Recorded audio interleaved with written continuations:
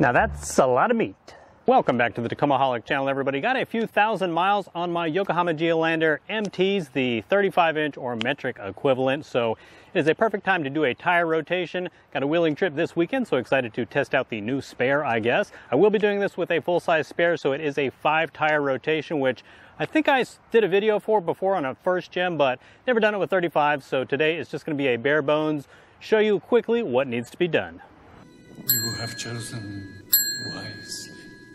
And one quick announcement, new Tacomaholic windshield decal available. Picture on the screen now in blue and silver. $30, low price shipped within the United States. Check one out, link in the description below. Okay guys, so one of the cool things about doing a 5-tire rotation obviously is to extend the life of all of your tires, and when you're talking about mud terrains, you definitely want to squeeze as many miles out of them as possible.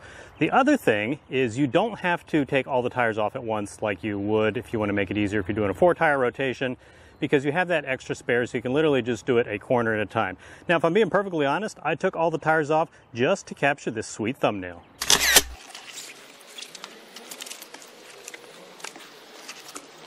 Okay guys, here is a quick side-by-side comparison. Obviously unsprung, got the new tire here on the right side of the screen, old tire on the left.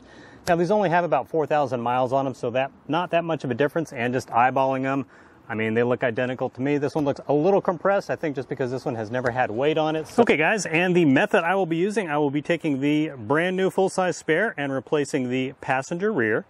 I will take the passenger rear tire and replace it with the passenger front. And going around to the other side, I will take that passenger front tire and replace it over here on the driver rear. Take the driver rear, move it up to the driver front, and that driver front tire right here will be my new full-size spare. And before I actually get started, it is a perfect time to check the torque specs on my 3/4-inch Boris spacers here.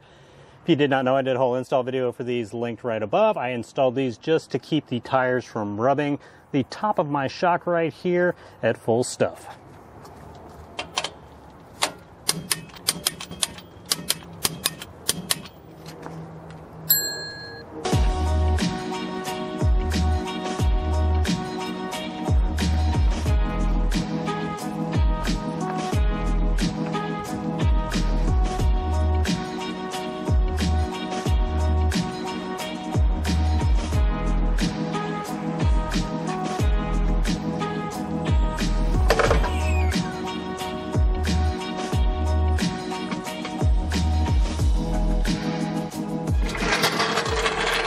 And with the truck back on the ground, got the lug nuts hand tight, gonna go ahead and torque all the lug nuts in a star pattern to 87 foot-pounds.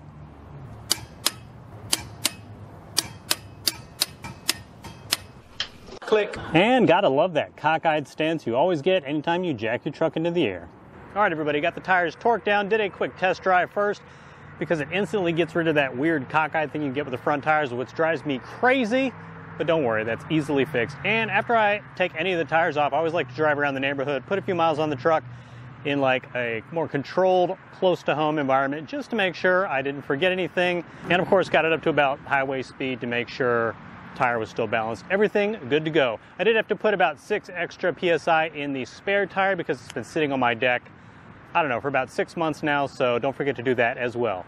As always, thank you so much for supporting the channel by watching this video. Enjoy the rest of your week, and I'll see you in the next video.